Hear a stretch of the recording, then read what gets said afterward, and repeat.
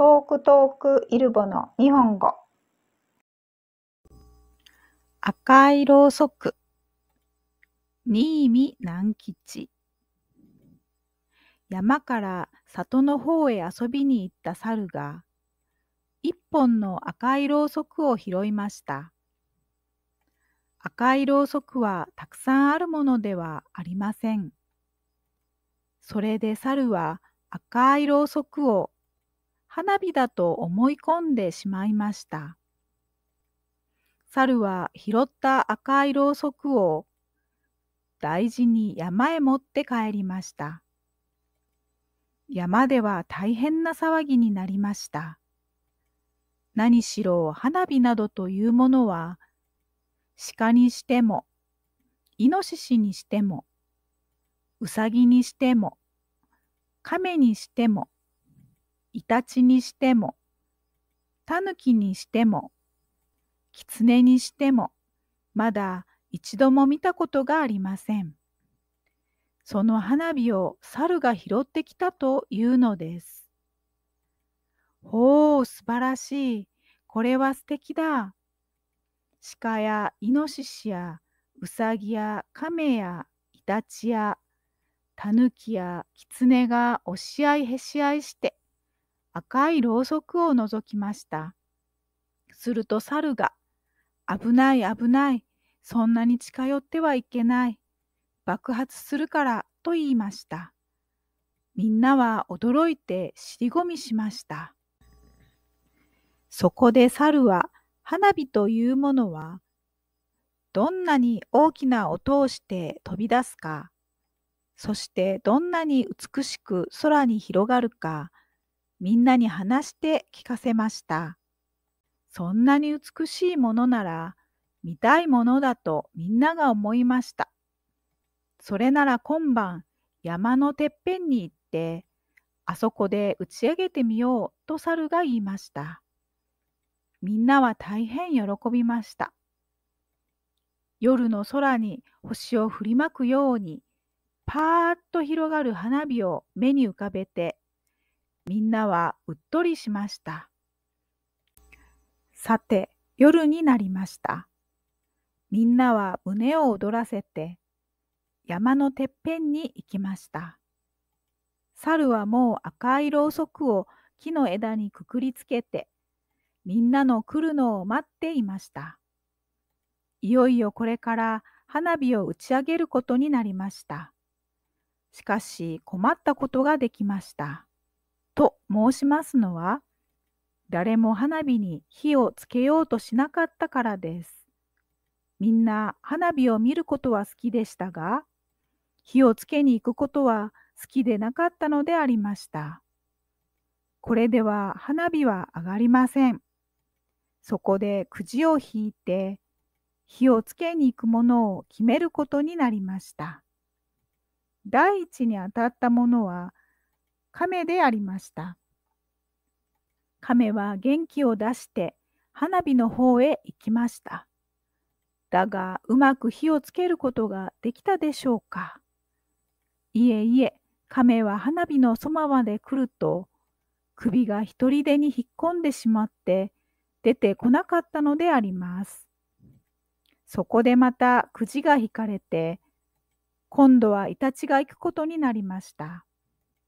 イタチは亀よりは幾分増しでした。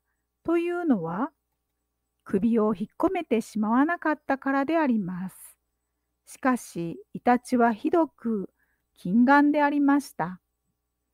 だからろうそくの周りをキョロキョロとうろついているばかりでありました。とうとうイノシシが飛び出しました。イノシシは全く勇ましい動物でした。イノシシは本当に行って火をつけてしまいました。みんなはびっくりして草むらに飛び込み、耳を固く塞ぎました。耳ばかりでなく目も塞いでしまいました。しかしろうそくはポンとも言わず、静かに燃えているばかりでした。おしまい。赤いろうそく、新美南吉。山から里の方へ遊びに行った猿が、一本の赤いろうそくを拾いました。赤いろうそくはたくさんあるものではありません。それで猿は赤いろうそくを花火だと思い込んでしまいました。猿は拾った赤いろうそくを大事に山へ持って帰りました。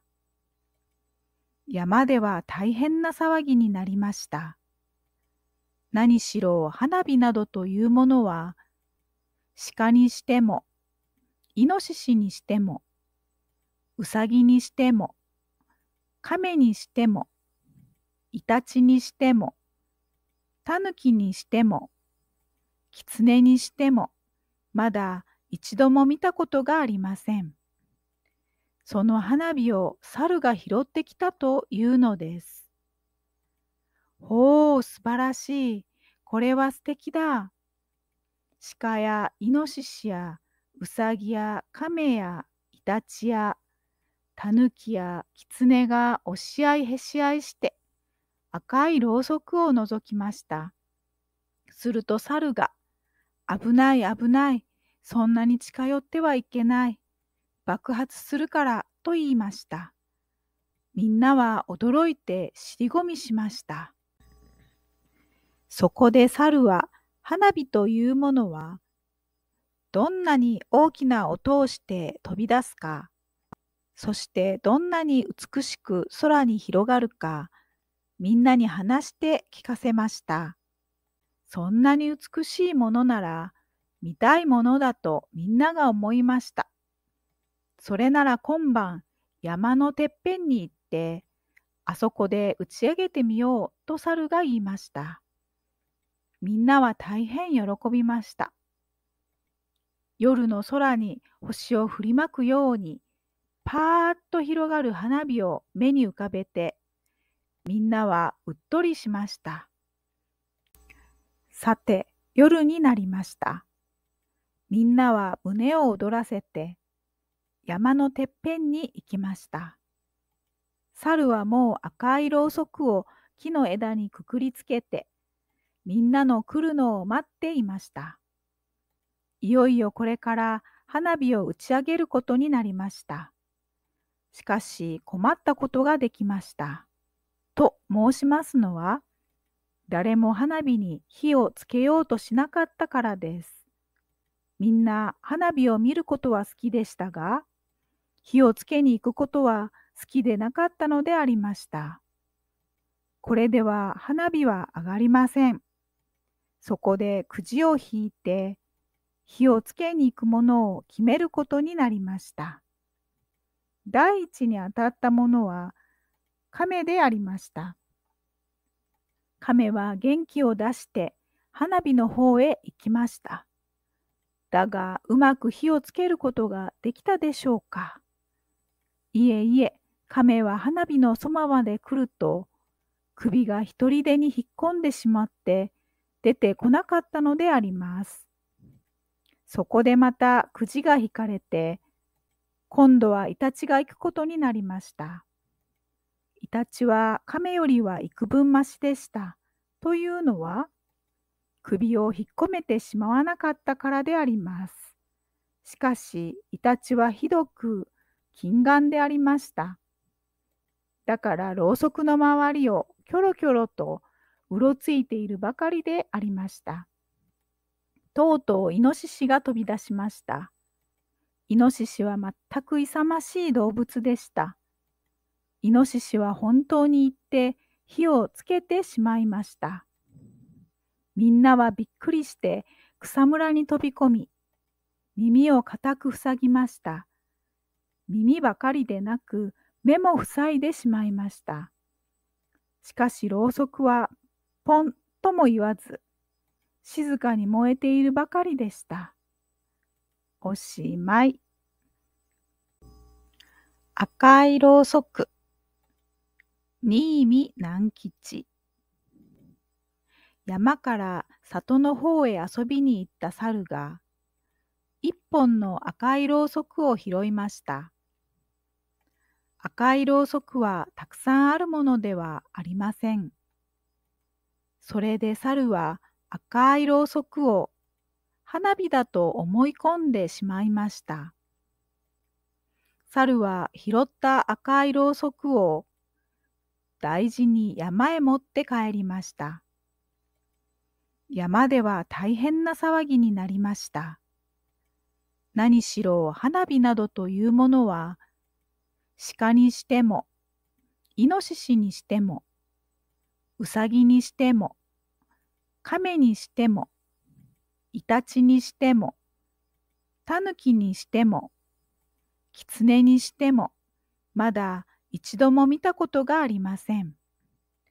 その花火を猿が拾ってきたというのです。ほう、素晴らしい。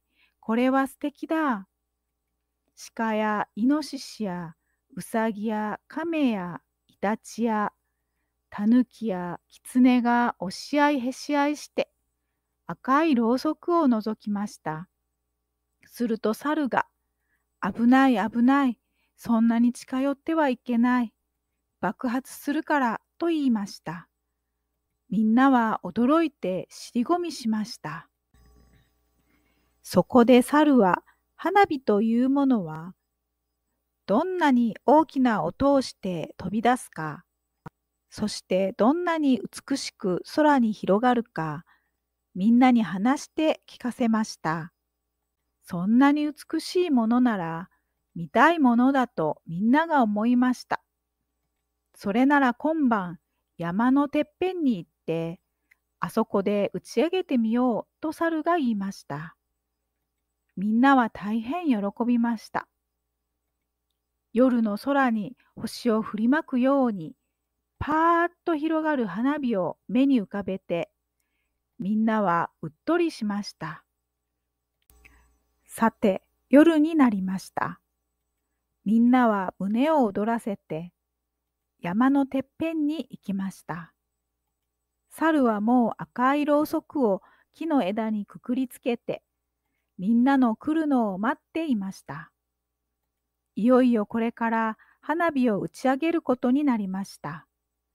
しかし困ったことができました。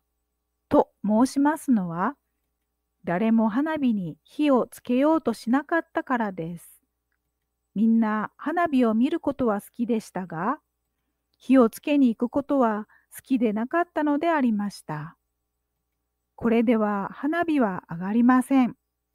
そこでくじを引いて、火をつけに行くものを決めることになりました。第一に当たったものは亀でありました。亀は元気を出して花火の方へ行きました。だがうまく火をつけることができたでしょうか。いえいえ、亀は花火のそばまで来ると、首が一人でに引っ込んでしまって出てこなかったのであります。そこでまたくじが引かれて、今度はイタチが行くことになりました。イタチは亀よりは幾分増しでした。というのは、首を引っ込めてしまわなかったからであります。しかし、イタチはひどく近眼でありました。だからろうそくの周りをキョロキョロとうろついているばかりでありました。とうとうイノシシが飛び出しました。イノシシは全く勇ましい動物でした。イノシシは本当に行って火をつけてしまいました。みんなはびっくりして草むらに飛び込み、耳を固く塞ぎました。耳ばかりでなく目も塞いでしまいました。しかしろうそくはポンとも言わず、静かに燃えているばかりでした。おしまい。最後まで視聴してくださりありがとうございました。끝까지시청해주셔서감사합니다。日本語の勉強に少しでも役に立ったなら、일본어 공부에 조금이라도 도움이 되셨다면,いいね、좋아요, 채널登録, 구독, よろしくお願いします。잘 부탁드립니다。